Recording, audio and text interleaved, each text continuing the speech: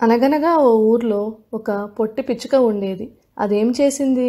ఊరల్లా తిరిగి ఉలవగింజ, చేనల్లా తిరిగి శనగ్గింజ, పెరడల్లా తిరిగి పెసరగింజ, ఇల్లంతా తిరిగి ఎన్నో గింజలు పోగు చేసుకుని కొట్టి కొట్టి కొండంత రొట్టె చేసుకుంది. చేసుకుని చింత చెట్టు మీద కూర్చుని ఆ పిచ్చుక ఆ రొట్టెను ఎగరేసుకుంటూ ఎగరేసుకుంటూ తింటూ ఉంటే చీమ తలకాయంత ముక్క చెట్టు తొరలో పడిపోయింది. అప్పుడు ఆ పిచ్చుక ఏం చేసింది? వడ్రంగి దగ్గరికి వెళ్ళి, వడ్రంగి వడ్రంగి, అతి కష్టపడి కొండంత రొట్టె చేసుకుని తింటుంటే చీమ తలకాయంత ముక్క చెట్టు తొరలో పడిపోయింది. చెట్టు కొట్టి అది తీసి పెట్టాలోయ్ అంది. వడ్రంగి చీమ తలకాయంత ముక్కకు చెట్టు కొట్టాలా అని పకపకా నవ్వాడు. అప్పుడు ఆ పిచ్చుకకెంతో కోపం వచ్చి తిన్నగా రాజు దగ్గరకు వెళ్ళి, రాజుగారు రాజుగారు, అతి కష్టపడి కొండంత రొట్టె చేసుకుని తింటుంటే చీమ తలకాయంత ముక్క చెట్టు తొరలో పడిపోయింది. తీసిపెట్టమని వడ్రంగిని అడిగితే తీయనన్నాడు. వడ్రంగిని దండించు రాజా అంది. రాజు కూడా నవ్వి, ఇంత చిన్న పనికి వడ్రంగిని దండించాలా? దండించను పో అన్నాడు. అమ్మా, వీడి పని ఇలా ఉందా అని ఆ పిచ్చుక వెంటనే లేళ్ల దగ్గరికి వెళ్ళి జరిగింది చెప్పి, చెట్టు కొట్టమంటే వడ్రంగి కొట్టనన్నాడు. వడ్రంగిని దండించమంటే రాజు దండించనన్నాడు. రాజుకు ఉద్యానవనం అంటే ఎంతో ఇష్టం. అది పాడు చేయండి లేళ్ళు అంది. ఈ చీమ తలకాయంత రొట్టెముక్క కోసం చక్కటి రాజు పూల తోటని పాడు చేయాలా? చాలు చాలు పో అన్నాయి లేళ్ళు. అమ్మా, ఈ లేళ్లకు ఇంత తెగులా అని ఆ పిచ్చుక ఏం చేసింది? బోయవాడి దగ్గరికి వెళ్ళి, బోయడు బోయడు, చీమ తలకాయంత రొట్టెముక్క చెట్టు తొరలో పడిపోయింది. తీయమంటే వడ్రంగి తీశాడు కాడు. వడ్రంగిని దండించమంటే రాజు దండించలేదు. రాజు పూలతోట పాడు చేయమంటే లేళ్లు పాడు చేయలేదు. లేళ్ల కాళ్ళు విరక్కొట్టు బోయడు అంది. ఇదంతా విని బోయడు, ఈ పాటి భాగ్యానికి చెంగు చెంగును ఎగిరే లేళ్ల కాళ్లను విరక్కొట్టాలా? బాగానే ఉంది, వెళ్ళు వెళ్ళు అని పంపేశాడు. దాంతో పిచ్చుక్కి కోపం ఎక్కువై ఎలుక దగ్గరికి వెళ్ళి, ఓయ్ ఎలుక ఎలుక, ఓ సాయం చేసి పెట్టాలి. చీమ తలకాయంత రొట్టెముక్క చెట్టు తొరలో పడిపోతే తీయమంటే వడ్రంగి తీశాడు కాడు. వాణ్ణి దండించమంటే రాజు చేశాడు కాడు. రాజుగారి పూలతోట పాడు చేయమంటే లేళ్లు పాడు చేయలేదు. లేళ్ల కాళ్ళు విరగ్గొట్టమంటే బోయవాడు విరగ్గొట్టలేదు. బోయవాని చెప్పులు కొరికి పాడు చెయ్యు ఎలుక అంది. ఎలుక కూడా నా వల్ల కాదు పొమ్మంది.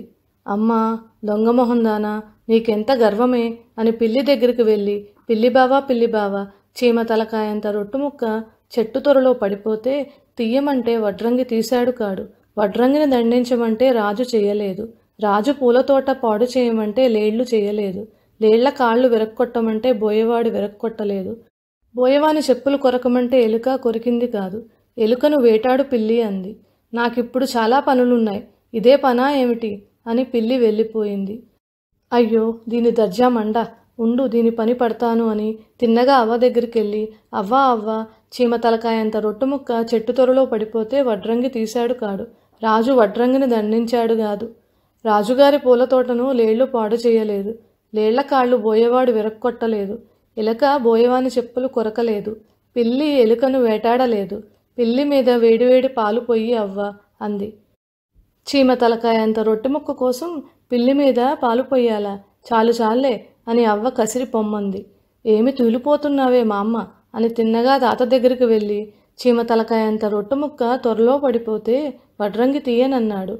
రాజు వడ్రంగిని దండించనన్నాడు. లేళ్లు రాజుగారి పూలతోట పాడు చేయలేదు. లేళ్ల కాళ్ళు బోయవాడు విరక్కొట్టలేదు. బోయవాని చెప్పులు ఎలుక పీకలేదు. అవ్వ పిల్లి మీద వేడిపాలు పొయ్యలేదు. అవ్వను చితక్కొట్టు తాత అంది. అమ్మో, నేనలా చేస్తానా? చేయను పో అన్నాడు తాత. ఓహో, నీకింత గర్వమా? సరే అని పిచ్చుక ఏం చేసింది? గబగబా ఆవు దగ్గరికి వెళ్ళి, ఆవు పిన్ని, చీమ తలకాయంత ముక్క చెట్టు తొరలో పడిపోతే వడ్రంగి తీశాడు కాడు. రాజు వడ్రంగిని దండించాడు కాదు. రాజుగారి పూలతోట లేళ్లు పాడు చేయలేదు. లేళ్ల కాళ్ళు బోయవాడు విరక్కొట్టలేదు. బోయవాని చెప్పులు ఎలుక కొరకలేదు. ఎలుకను పిల్లి వేటాడలేదు. పిల్లి మీద అవ్వ వేడిపాలు పొయ్యలేదు. తాత అవ్వను చితక్కొట్టలేదు. తాత పాలు తీయటానికి వచ్చినప్పుడు పెడీమను తన్ను ఆవు అంది. అబ్బా, నేనలా చేయలేను సుమా అంది ఆవు. అప్పుడు పిచ్చుక విచారిస్తూ, పొద్దున్నే లేచి ఎవరి మొహం చూశానో, ఎవరిని అడిగినా ఏమీ చేయనంటున్నారు ఎలాగో అని ఏడుస్తూ కూర్చుంది.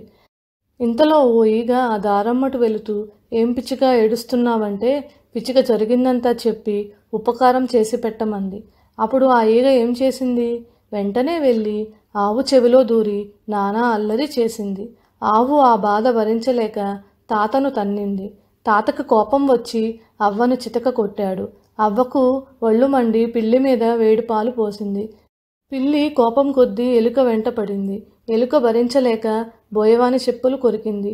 బోయవాను ఆ కోపం తీర్చుకోవటానికి లేళ్ల కాళ్లను విరక్కొట్టాడు. లేళ్లు కోపం చేత రాజుగారి తోటను పాడు చేశాయి. రాజుకు బుద్ధి వచ్చి వడ్రంగిని శిక్షించాడు.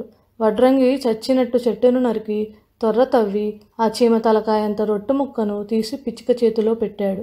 పిచ్చుక మళ్ళీ ఎగరవేసుకుంటూ ఆ రొట్టు ముక్కను కమ్మగా తింది.